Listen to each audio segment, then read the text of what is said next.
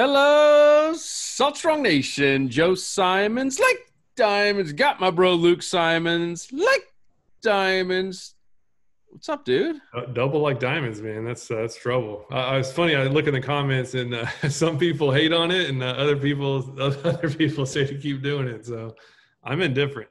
I don't know. I don't think there's any way you'll stop doing it. So why Oh, definitely resist? not. No, it's part of me. The thing's trademarked and got its own website and Instagram page, and none of that is true, by the way. What should have its own Instagram page is your haircut. If you guys are listening to this and not seeing it, I did that video yesterday with you and me and Deeks, and I dude, saw a those lot of mullet people, comments. yeah, a lot of people like this could be one of the best mullets in the fishing space. Uh, I mean, it's looking really good.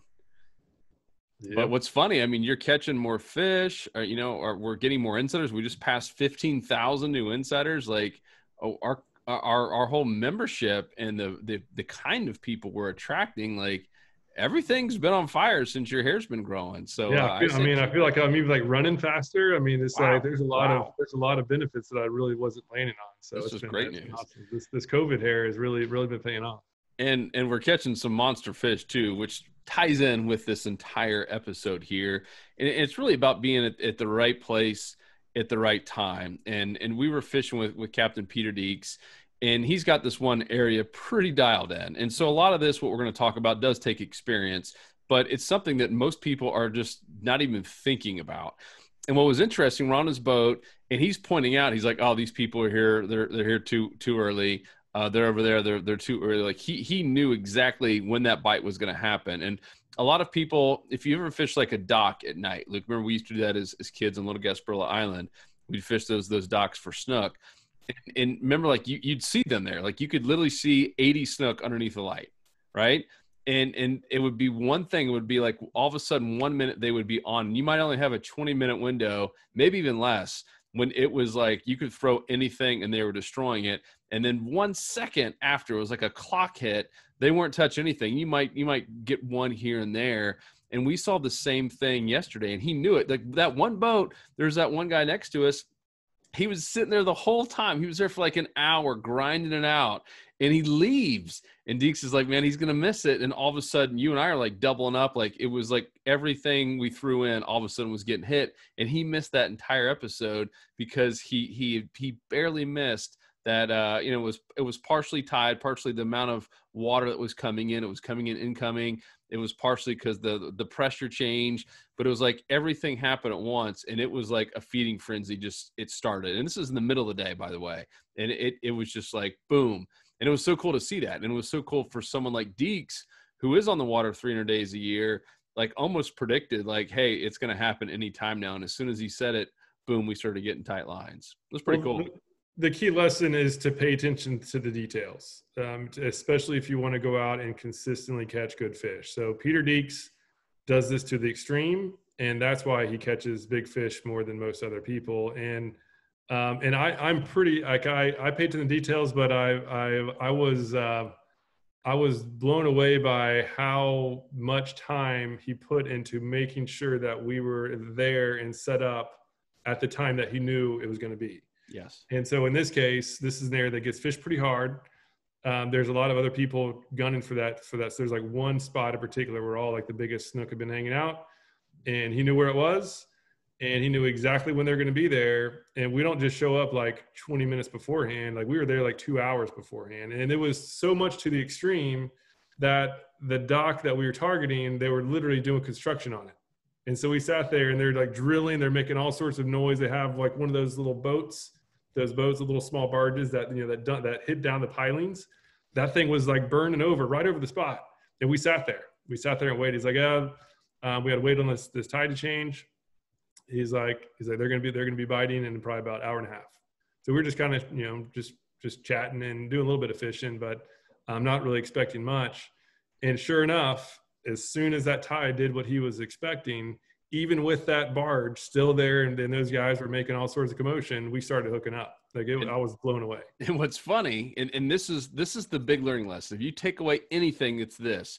So we sat in that spot for an hour and a half. Like he got us positioned perfectly. We were anchored perfectly. And you and I, like you said, we were kind of fishing. Like I was getting bored. And you remember, I even said to Deeks, I was like, man, you surely don't want to like go try somewhere else. And that's what most anglers would have done. They were literally, you think about it, if you fished a spot for an hour and a half, we hadn't had a single bite and we were fishing, like not a single bite. I had artificial lure, Luke had live bait, not a single bite. And we could see fish, like we could see shadows. We knew there's some fish down there. Not a single bite for an hour and a half. Most people would have left. We saw people leave. And because we stuck it out, because Deeks is like, no, it's about to happen. And all of a sudden it was just like a dinner bell rang. And all of a sudden we started getting tight lines and catching monster snook. I mean, it was crazy. And yet here I was literally saying, you remember, I was like, man, Deeks, like, maybe we should just go try to catch some smaller ones somewhere else just to get some tight lines. I was like bored. But man, thank goodness you have someone who has it dialed in and who has a little bit of patience. And a lot of it, you like you said, it's paying attention. And I think even documenting, when I spent that, I guess 5 nights down at Placida, and I used to go fish that little bridge right there near the condo with Shauna. And I had it dialed in. I caught fish every single night and morning, because that first time I did it, I started writing down. I was like, all right, they're literally, same thing. It was like, it was an instant, like it was at 7:02, they just started biting. From 7:02 to like 7:35, I could almost feel like every cast, something would either thump it or I'd get a fish on, and then it died. And so the next night, you fast forward an hour basically, and it just kept happening over and over again. It was just like, this was like the perfect period to get a strike. And most people miss that period, and or they ended up going to some other place, and that period is the time where they're traveling or trying to power pole somewhere else, and they've literally missed their chance to get to really get one of the best bites of the day. And let's talk too about why that happened, right? What caused those fish, in your opinion, to all of a sudden just be turned on? It was like dinner bell, feeding time. Well, it was based on the spot. So every spot is different. Different spots are better during different tidal phases, different current movements, and even. Wait a minute! I thought fishing was easy. I thought there was just one answer. Yeah, I wish that was the case. If it was, everybody'd be catching giant fish every trip. So really, every spot is different. It's spot dependent on when that is, and so I don't recommend somebody to sit in a spot and sit there and sit there and sit there and just hope that the fish will start. Like this is what you do after you've been to a spot a bunch of times and you've seen the intricacies on exactly when the fish are biting and when they're not biting. So for most people, if you're in a spot for 10, 15 minutes and nothing's happening, pick up a move and then wait on a good time, right? And then just take note of when it's good. Otherwise, you could be sitting in dead zones for a long time. So really, again, the key lesson is really just to pay, like when you get into a good bite, take note of the details, write it down. Like I feel like I have a bad memory for most things, but like I have like, I remember like at least all the good fish I caught, exactly what lure it was and what the water was doing. So I just kind of do it in my mind, or just from looking back at the insider reports, but just pay attention to the details. And you'll see over time, you will, especially for spots that you fish a lot, you're going to see trends on exactly when the best periods are. Whether it's a time of day or a tide phase. In general, it's going to be a tide phase in a certain time of the phase, whether it's coming in or it's going out, the beginning, middle, or end. It's going to be one of those quadrants. And then when a storm pushes through, so yesterday the bite turned on exactly when Peter said. This big storm was coming up, and like lightning was starting to get close. Like I was like about ready to call it early, and we about did. We picked up the anchor and then kept eyeing the storm, and sure enough, it like wasn't coming at us very quickly. So we fortunately went back again. That's when most of the action happened. And right when that storm was coming in, the pressure changed, the wind started picking up. It felt pretty gnarly out there, and the fish just totally fired up. Every single time we threw in there, we were hooking up with a beast. Probably and like it felt like it dropped like 10 degrees, right? I mean, it was a legit cold front. It was like the first cold front of the year that I felt like that. And yeah, the wind started cranking, just like before a front comes in, you can feel difference in the air temp, the wind's picking up. You can even like smell, I feel like you even like smell the rain. It's like one of those situations. And for some reason in passes in particular, in inlets, passes and inlets, that's when the bite like turns on. So I used to do that. I used to fish Sebastian a lot at night, and it was best when those cold fronts in the wintertime are pushing through. and the weather's terrible. Like, it's not fun conditions, but man, those fish are really fired up. Yeah. So Yeah. really We're not recommending to sit out there and wait for a storm to come either. Obviously, use your very, very best judgment on that, especially if there's lightning. Get the heck out of there. A little rain, not as worried about. But if it's lightning, I'd bolt out of there. Get it? Pun intended. Oh yeah, we kids get on it. Yeah, fire. usually when you have to say, "Do you get it?" It's probably not a very good one, John. That's But debatable. That's debatable. It's just tough crowd here. yeah, I mean, the really unique, like the level of analysis that Peter has put into that spot was evident in the fact that we got there, right? We got there at the time that we were planning on. What was not planned is that there'd be dock work on this dock, like literally they put in 2 pilings while we were sitting there, like 30 feet away. Like, never would I ever think Like that I would we're actually. talking to the guys. The Was that? construction workers were that close. We're like, Oh yeah, we could hear yeah. we're listening Like, to construction guys. hey, do you So want a bite of our sandwich? Close.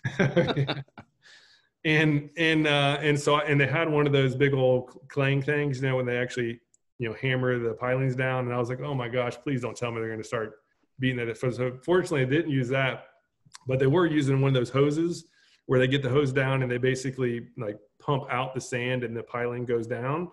And literally, so sand is coming up everywhere. They're gunning the boat, that little barge boat, and so the prop stir is the prop wash is going like literally right, like we're in it, and it's going right over the spot. Peter's like, yeah, they're going to be right here. They're going to be right here as soon as the tide turns, and like it was right where this guy's prop was just burning up. And so I was sitting there thinking, I was like, there's no way. I was like, there's no way we're going to catch anything. Like, this is insane. And sure enough, like exactly when Peter said they were going to be there, we started getting hits. And again, it was just a testament to how effective putting time into a spot can be. Only do it for really good spots. Like a lot of wade fishing guys and pier fishermen, like they do it to the T because they're out there all the time. Yep. There's a small amount of real estate to fish. And so the way to get better than everybody else is to know exactly how that real estate fishes throughout the different tide swings and current periods. And those details are what separates the people who are catching a ton of fish to those who aren't. Yep. And it's as simple as that. It's just they paid attention to the details, they put in their time, and they truly learned how the fish behave for that particular spot. And if you're wondering how to keep track of this the best way, well, old school is a notepad. Then again, you could spill coffee on it, water. Your dog could chew it up. Otis could literally chew up any type of notepad, big or small. Otis chews them all. So we recommend our Insider Club. That's another reason we built that private community. It's, every angler has their own essentially, kind of ongoing never-ending wall that's, based on dates and based on where you were, and you can document all that stuff. And it was because a lot of it's incoming or outgoing, right? And in that case, Peter knew that incoming tide is bringing in that clean water, right? That's where he wanted it. And it was also towards the end, right? So we'll give a little tip on that because he even said, hey, the beginning will be okay, right? And we got some bites right when that happened. And he's like, in the middle, when it's like really moving, it's hard for us as fishermen. It's hard to keep our baits down. It's hard for the fish. I mean, end of the day, they're still like us. They're kind of lazy feeders. Like they don't want to have to work too hard. And then he's like, towards that tail end is when it's really going to fire up. And then it did. And for us, it was like that perfect storm. It was getting closer to the tail end of the incoming. And we had the storm pressure dropping the barometric pressure. I mean, it was nuts, dude. I wanted to stay out there longer, minus the nasty storm coming our way. Yeah, and again, this isn't the type of stuff that we really teach and focus on in the Insider Club. This is like just super niche, spot specific. Every spot is different. It really depends on how the water goes around whatever structure you're fishing, and the seasonality. Like in this case, we were targeting big snook. So big snook are in this area for like 2 weeks. Like it's like a very short time of the year. And this is like a very unique situation that it really only applies to that one specific zone. And so that's unlike the things we typically teach, which is the macro, right? Where how does the overall redfish, behavior, like what will their preferences and tendencies, like what areas will they be in whatever bay you're fishing? And then what are the most common things that really apply across the board based on how redfish react to changing water temperatures, to changing seasons, to current, right, and to wind exposure, those sorts of things, because that applies across the board. That's like the more macro stuff. The minute level of details, we're fishing a particular spot where you have to like hammer down the nits and grits. That's more for if you're going to go to a specific spot over and over and over and over again to really get it dialed in. Yep. So what do you think about this? I've seen quite a few posts, both in our Facebook group and in our private insider club, where a somewhat newer angler has basically done the hardest part, which is find the three B's. And if you don't know the three B's, we preach them all the time. It's finding birds, and that could be, birds that are sitting, diving, just any kind of bird activity. Usually means they're feeding on bait, and then some boils, which means, some type of predator fish that is stirring up some mud, silt, whatever it is. You have, it could even be a tailing redfish, but you're seeing signs of all that. And I've seen some posts recently where a newer angler finds all three of them, which is really tough to do, right? Like that should be a feeding zone, but they fish it for a while. Like, oh, it wouldn't hit anything. I threw everything in my tackle box and this place stinks. And I disagree with that. And I'm guessing you probably do. Like that should be a good spot. They just might have missed that window, right? And I agree with you that you probably shouldn't sit there an hour and a half, but I would keep going back to an area like that as much as I could during that day or two to find out what that time is. Because once you get that time, I mean, it's game changing. Now, like you once again, you take note of it, and that's how you slowly dial in an area. What I hate seeing is, like this one gentleman, he had said, man, I found everything. There's literally tailing redfish. There's birds diving, and it wouldn't hit anything. And then he leaves and goes and fishes a bunch of crappy areas and doesn't see any more activity the whole day. Like, you would have been better off staying in that one spot and just keep fishing or back up for a little while, give them a break. What are your thoughts there? Yeah, I mean, most times when somebody gets to a good spot, right, where there's feeding activity, whether it's birds feeding or the actual predator fish feeding, and they're not catching anything, it's almost always due to a bad approach, where they came in the wrong way or came in from the wrong direction so that you're not presenting your baits properly, or you just flat out spook the fish. You're stomping on the boat, right? Those fish, I mean, they're not stupid, right? Even if they're feeding, they're always alert for danger. And so in most cases, it's pull away, let them settle down, and then come back like 15, 20 minutes later. Or it's rarely a lure problem. A lot of people are saying, I've tried every lure in my tackle box. What probably happened is that they sat in the wrong spot, either too close or the wrong direction from the fish, and they were just throwing a lure that probably would have worked otherwise. They were just doing it in the wrong way, and they kept doing it over and over again in the wrong way, and that continued the same bad results. So in most situations, if there's actual feeding activity and you just have a decent lure that somewhat mimics whatever the fish are feeding on, like in particular, like redfish, sea trout, and snook, and flounder too, I mean, they're all pretty aggressive fish. Like if they're actually feeding and you have a lure that even is close to what they're looking for, they will typically hit. So if they're not hitting, that's usually something wrong with the angler. I know because that's been me for many years, and I'm just delivering the hard truth. Because once you do set up properly, and I did this in that insider report that I did with Dad back, it was I guess a year ago. We got onto some fish. So we were in one spot. We weren't catching anything. We didn't change lures, right? We weren't seeing the three Bs. So instead of changing out every lure and trying to make something happen in a bad spot, we just went off to a new spot, exploring some new areas, and then we got into some good redfish. And like literally, it was really good feed. And so we started catching them, and then I was just after a while, I was like, let me just like test out some different lures. So I had a white jerk bait that I started with, then I changed to a smaller dark one. Then I changed to a bigger black one, right? It was like the second one was root beer and yellowtail. Then I did a big black, like a one that was 6 inches. They hit that. They were hitting everything. I did a white topwater. They hit it. I did a bullfrog, a brown bullfrog lure that's for bass fishing. They hit that. And long story short, they were hitting whatever we threw in there because it was a good feeding zone. And when you find those feeding zones, it doesn't really matter what lure you have. So as anglers, it's really on us to always make sure that we're in a good feeding zone, because once we do that, everything else is easier. And so that's really been the biggest game changer for me over the years trawling. Because remember Joe, we used to go to those spots that Dennis showed us when we caught our first slam, and we were like high five, like, oh my gosh, we finally got a slam spot. And we went back there over and over and over again. And no matter how many times we went, we were trying to analyze those details, but it just simply like wasn't a good spot that we could like really niche down to like do what Peter did. Yeah. Because that's rare. Like that's very rare to have a spot like that where it's like truly clockwork day in and day out. In many cases, it'll be one day, and then the next day and next day you'll have like a 3 or 4 day window, maybe a week. But it's very rare that it's like an all year long thing.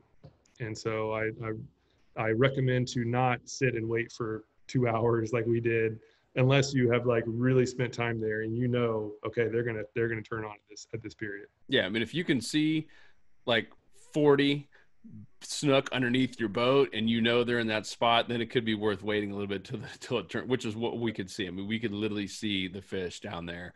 That's a little bit different. I think one of the best pieces of advice, and this is something you do, I think, more naturally now, is once you find a type of area that's working. Like we had a gentleman in the community that had made a report, and he had an area picked out. He watched the spot dissections that we do for our insider members.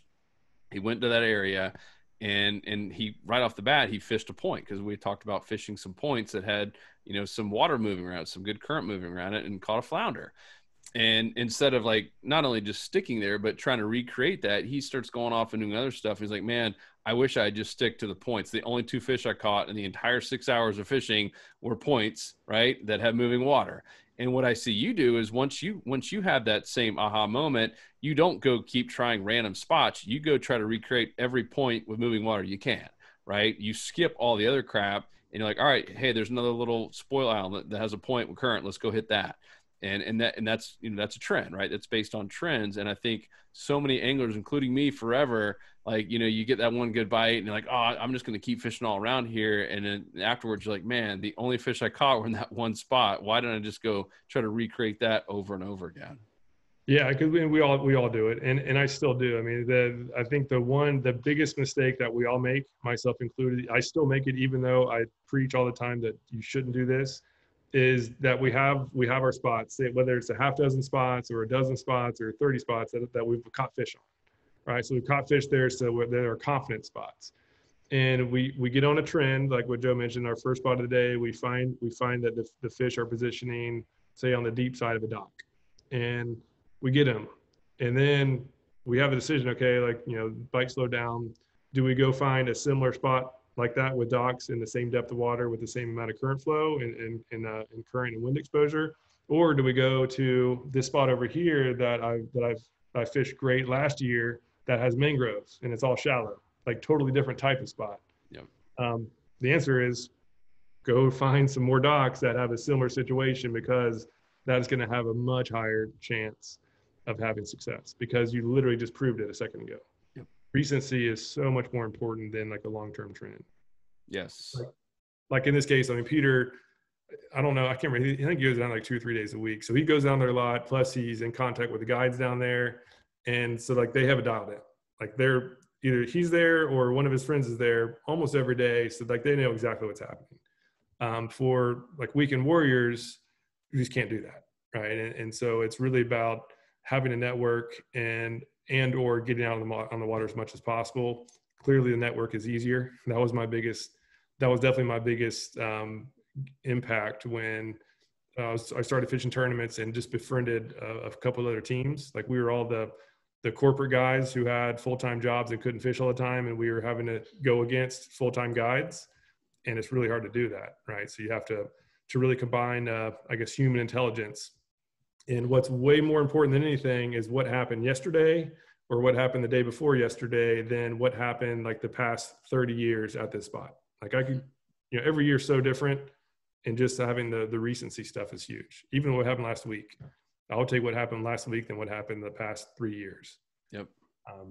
Because it's just fish move around so much, and just having some recent info on the type of spot that the fish are holding based on the conditions, that is invaluable. Which is Big part of our Insider Club. If you Yeah, which guys is why haven't joined, come join us. exactly what I did. And that's why we do We'd the love to weekly have you. game plan. Yeah, the weekly game plan we do every Friday just highlights the most recent trends so that if people don't have time, it does it under 10 minutes. So anybody who doesn't have time, which is most people, to go through all the content that comes out every week, it's just, hey, here's what you need to focus on. Here's the trends that's been happening. Here's what to look for. Here's how to find those spots. And then here's the lures to use in those spots. And it just makes it all easier. Yeah, go for it. Go for it. I had a young man, I believe it was via Instagram, a direct message, and he's like, "Hey, I'm really struggling to catch redfish in my area." He showed me the area, and I gave him some tips. He's like, "All right, I'm joining." He's like, "Do you guys have a ton of spots for me?" And I said, "Actually, we don't." And I was like, "We don't sell spots." And I said, "You want to know why?" I was like, "Because spots are worthless, right? When you consider that fish move every single day, every single tide cycle." I was like, what's more important and what we offer are trends. And we actually get on a map every single Friday in 10 minutes or less and show you what types of spots to fish in your area based on trends, based on all the intel that we're gathering from our entire community, based on our on the water trips every week. And it works. I mean, we get testimonials daily of people that are saying, "Man, you guys changed everything for me just in the 10-minute video." Not even to mention the discounts on tackle and all the other how-to tips and comparisons and rod and reel reviews, et cetera, that we do for our Insider Club. And and as soon as you hear that, it's like, oh, okay, I'm in. I get it. Because that's powerful, right? Because we all know we've all bought those top spot maps, and not to pick on them, but just any of those little spot maps in general. I think they're helpful because it gives you an idea of where fish could be. But then again, it's not that helpful because you get reliant on a GPS spot, and then you get there and you realize, oh man, this thing stinks. Like, this doesn't even look like this anymore. Or like, and it's land because it's crazy low tide. Versus when you go off a trend on what's working right now, putting you in that 90-10 zone, where we always talk about that 90% of the feeding fish are in 10% of an area because of trends, because of the stuff that this whole podcast is talking about, because of the small little notes that guys like Luke and guys like other fishing coaches are taking every week on, all right, putting this whole puzzle together, right? All right, these fish have all been in this depth. These fish have all been feeding on this type of bait fish. Anywhere from Texas to Florida to the Carolinas. And it shifts a little bit. It's a little bit different, but then again, it's all very, very much the same. And these all fish are wired the same. They all have the same biology, the same makeup. They all have the same wants and needs, just like humans, regardless of where we live. We all kind of have the same wants and needs as people. Fish are the same way. They're looking for bait. They're looking for shelter. They're trying not to get killed. And when you kind of throw all that together, you're like, all right, well, where would they be in this scenario? And it makes it a whole lot easier, which is what we promise as an Insider members, to save you time and then save you money. So if you haven't joined us, come join us. Saltstorm.com. Insider Club, baby. 15,000 plus now. Whoop, whoop. Yeah, just hit the 50,000. Yeah, and what has surprised me really since starting Salt Strong is, started dialing in the trends for every species is different, right? Redfish, snook, trout, flounder, they're all different. They all have their nuances, but they're way more consistent across regions than I ever thought. Like I used to fish. I grew up fishing Boca Grande and Tampa. Then I moved to Melbourne and fished in the Indian River, and I was surprised at how similar the fisheries were. And I was like, hey, maybe it's just a Florida thing. And so we did the inshore slammer course. That was the very first course that we did was once we started Salt Strong. And I remember, people in Florida were having, going in and had some good testimonials. So, that's cool. It's working in the Panhandle. It's working further south. And I remember that some Texas people started getting into it. So I was like, oh man, like I was worried there's gonna be some bad reviews coming in. And sure enough, those same trends, right? The same trends that were taught and still are taught in that course, and what we highlight every week in the Insider Club, that are species specific, that are behavioral, based on on how a redfish or snook or tarpon or snook reacts to the changing conditions. The same exact reactions occur to redfish in Florida as they do in Texas, as they do in the Carolinas, and everywhere in between. So that was the really cool thing that really blew my mind, I should say, since just networking with people throughout the community, throughout the Insider Club. Yep, love it. We know it all across the board. Hope you guys join us. And what the other thing that blew my mind recently is this underwater bait forensics course. Holy smokes! thing is sick. There's like 100 videos, and they're all short, of just showing how every single type of bait really looks underwater. And Peter, I love how he says it. He's like, man, so many people, they get on my boat. I see them on other captains' boats. I see them out there as weekend warriors, and they think just because they got lively bait, they can catch a dozen, like our boy Lunker Dog says, that they're just going to go out there and catch fish, that just because they got live bait, that everything wants to eat. And he's like, that is so not true. He's like, so many people miss so many opportunities because they rig it wrong. The same with the salt plastic, right? You could be in the perfect spot with the perfect lure, the right color and everything, slam shady. And if you rig it wrong and it's helicoptering and you don't know what it looks like underwater, you don't have a chance. And he's like, it happens time and time and time again. He's like, it happens to me sometimes. I get sloppy, you get really excited. And he's like, even just the wrong hook size, the wrong weight, even just hooking it centimeters away from the right place, even the wrong side can affect. I mean, it's pretty mind-boggling. So if you guys haven't checked that out, check that out as well. All at saltstrong.com/products. You can join us in the club there. Check out all of the mastery courses, including the inshore slammer that Luke talked about. That's really the I think that's our longest lasting one, right? And it's probably the most purchased one, because that was the first one, and then Redfish was after that. Yeah, it's good, and the bait forensics is really, it really is awesome. It's unique in the fact that it actually shows the different baits underwater, rigged different ways to show the good and the bad, like what happens when it's rigged properly, and then what it looks like when it's not rigged properly, and it's a game changer. Obviously, for smaller fish that are let's just say a little bit dumber fish, even a poorly rigged bait can still work. But if you're going after like the big like trophies, like what Peter specializes in, paying attention to these details is extremely important. Yep. And it's surprising how, as Joe mentioned, just rigging it just slightly different, it can totally either wreck or totally make the bait as far as getting the trophies to eat. So. Yep. Cool. Well, check that out. It's saltstrong.com/products. That's saltstrong.com/products. And otherwise, we'll see you guys on the next episode. We are out. Peace. Let's go hit the water, do some fishing once the storm passes. Jeez. Yeah, there's been a lot of afternoon thunderstorms. Stay safe out there from the lightning. If everybody going out in the afternoon, especially, it's been crazy over here. No doubt. All right, we out, guys. Thank you. We appreciate you. Peace. See ya.